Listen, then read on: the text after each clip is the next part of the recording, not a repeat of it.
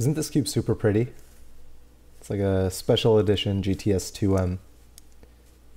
It's really nice. I love it.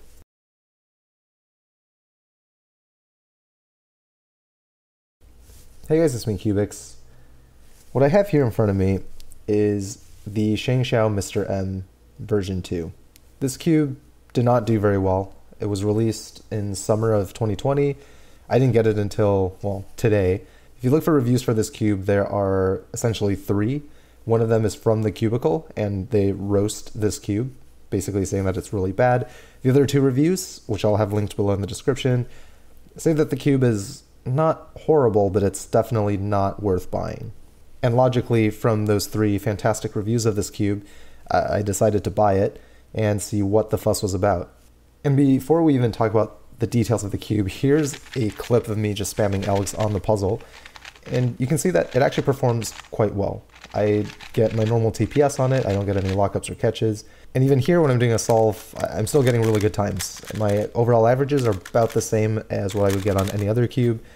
It seems fine, right? And this cube also has decent features. It has a spring compression system that's easy to use, very intuitive, and works really well. And the magnets, although not adjustable, actually feel pretty good. Corner cutting is also fantastic. In fact, for reverse corner cutting, I would say that the Mr. M is among the best of all 3x3s that I've ever used. It's right up there with GAN. It's a little bit harsher, but the amount of reverse corner cutting that you can do is essentially the best. Out of the box, the cube was really dry and very, very tight. But even then, as you just saw with that solve, I was still getting good time. So really, performance-wise, this is not a bad cube by any means. But with all of that being said, I would agree with the other reviews that this cube is just not worth maining at all. In fact, it's not even worth purchasing. So then what is it about this cube that makes it so wildly unpopular? I'm calling this the Mr. M conundrum. It's not really a conundrum, but whatever, it sounds nice. The reason this cube is so unpopular, and the reason nobody likes this cube, is not because of the performance or the times that people are getting on this cube. It's because of the plastic that's used. If you just look at the plastic, it's incredibly cheap. Like, it just feels like a cheap puzzle, especially when it was dry. When I turn it out of the box, it felt so bad. It felt like a Yushin Little Magic, or honestly, the plastic was very similar to the Maru CM3. And actually, the CM3 was the first thing that I thought of when I turned the Mr. M version 2. Both of these cubes suffer from the same problem, which is that the mechanisms are not bad. And performance-wise, these cubes are not horrible. But the plastic makes a really big difference.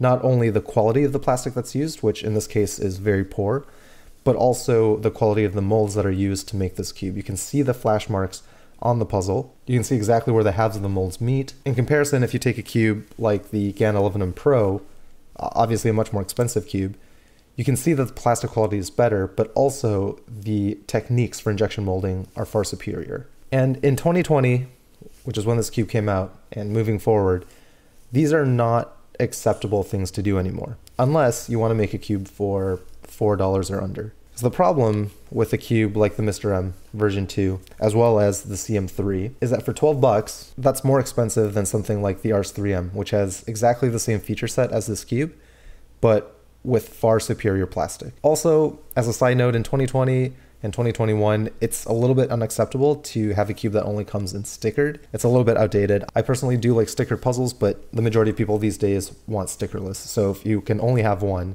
it's probably better to go with stickerless. And I guess the broader thing at play here is that when we're talking about 3x3s, at this point in time, the mechanism is essentially solved, right? It's more or less optimized.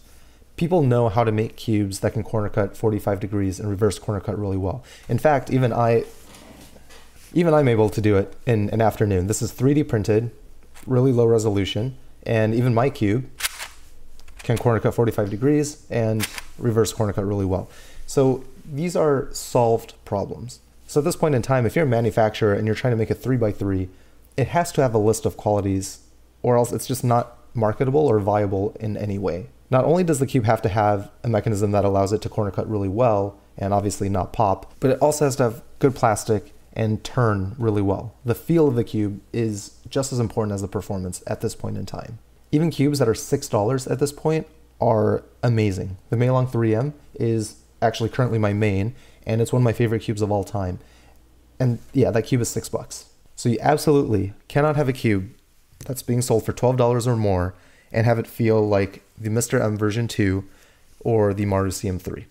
It's just unacceptable. It's kind of unfortunate, to be honest, because with better quality plastic, I actually think this cube could easily be my main. It's fairly light too. I think it's 74 grams. Performance is really good. And compression system, pretty good. But this plastic, it's no good. All right, guys, thanks for watching.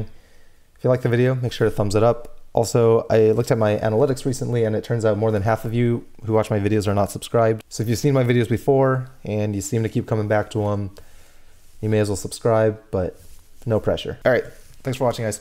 Until next time, toodles. All the pieces feel the same, don't they?